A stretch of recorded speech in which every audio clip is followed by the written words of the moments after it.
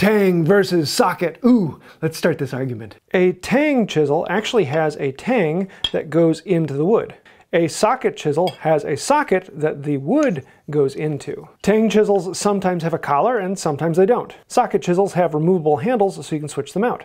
It's blatantly obvious that socket chisels are the best because you can remove the handle, you can change them for use. They don't need a collar, they're self-setting, and it's even what the Japanese use. But that being said, it's widely known that tang chisels are far superior because they have a better balance, they have a better structure. They're easier to make and they come in many different sizes and shapes. If you're making your own, you usually go with tang because they're easier to make. But once you made one socket, they're relatively easy to use from one to the next. So which one's better? It depends.